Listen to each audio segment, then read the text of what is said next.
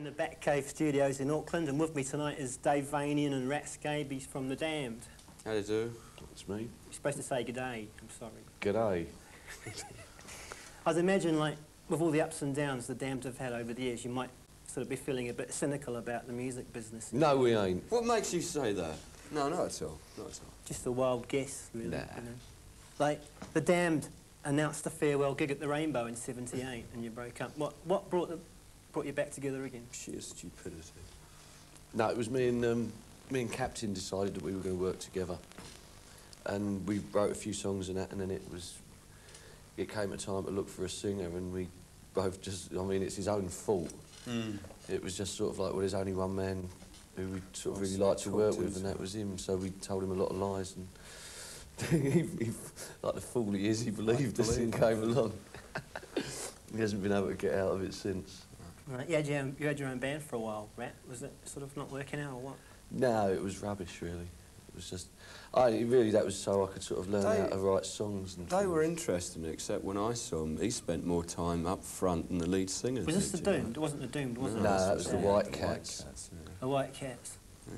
The Doomed Cool, was like, huh? when you reformed, you called yourselves the Doomed for a while. Yeah, that's because we didn't really reform properly then, and we were just doing a few gigs to try it out, so we thought we'd... It was to see whether there was any public interest in The Damned.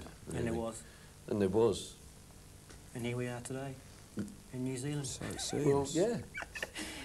Isn't that great? Hey, what do you think of the current sort of crop of punk bands like Jesus and the Mary Chain, or Zeke, was it Zeke Sputnik? Yeah, what do you think of I those? certainly don't put ZZ Sputnik in the same category as Jesus and Poxy Mary Chain, because I think they're a load of cheap sensationalist rubbish. And I think ZZ Sputnik, however, are at least they've got some sort of balls. Yeah. And some spirit and a bit of that old getting up everybody's nose. They make it a little bit more colourful, that's for sure. They've livened things up a bit. You don't think they're encouraging violence or something? Nah, of course they're not. Well, that lot, you've got to be joking. I mean, but then all their violent, you know, all that sort of thing that they do on that is taken from sort of the very commercial films that actually, yeah.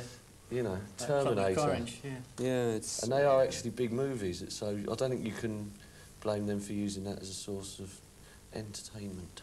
Yeah. If you became, like, really mega huge and you could afford to stop playing live, do you think you would? Not if we enjoyed it. I mean, you know, I mean, any band can stop playing live and just put out albums and be successful, I think, with video nowadays. A lot of bands can't play live. But a lot of bands can't play live. We enjoy it. Yeah. Still, you know. Do you think the audience has changed, or is it the same people that came and saw the band when you first began? They're looking a lot younger if they do. If they are, yeah, right. Complete mixture, really. Audiences a complete different range of people. Yeah. From, you know, people who saw us years ago to new people, and we're dragging in sort of archaeologists and, you know, sort of professors and God knows what else. It's really funny because you get sort of like a lot of sort of 14-year-old sort of girlies down the front, and then behind them you get the old sort of punk rockers, and then up the back you get the sort of the old originals, the old school of '76 who've now got beer guts and beards. So it's a bit odd. Yeah. Well, let's take a look now at Is It a Dream from... Why? From, was it Phantasmagoria? Phantasma what? Phantasma what, yeah. Well, anyway, Is It a Dream? It's a big word. It's a wheelbarrow word, isn't it? Wheelbarrow word, yes. You took the advanced presenters course then. Yeah. Yeah. Recorded Phantasmagoria at Pete Townsend's Eel Pie Studios. Did you happen to meet him while you were there? Yeah, it was terrible because it's Roman Jug who's got an even bigger nose than I have, and Pete Townsend and me all in the same room at once. There was no one's getting the air. Severe oxygen shortage at the time. No, it was all right. He was a good lad, old Pete. Yeah. Good lad. Well, before Pete comes on, we've got his mate, Roger. Dodgy Roger. Dodgy Roger, yeah. Give that man an Oscar. But he's doing a song written by Pete. It's called After the Fire, and that's followed by Give Blood, which is Pete Townsend's new single. You know, I think Pete Townsend still got it. Yeah, he still has. What, the big nose? Yeah, yeah, that as well.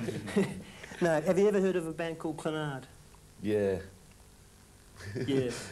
I think they're Irish. They did. They did the theme music to Robin Hood, didn't they? Yeah, and Harry's Game. Have you heard of Harry's Game? Harry's the TV Game, show. yeah. That's a fantastic been piece of music as well. Yeah. Well, what we've got now is In a Lifetime, which is their new single, and it's got Bono Vox on vocals. I wonder why. Right.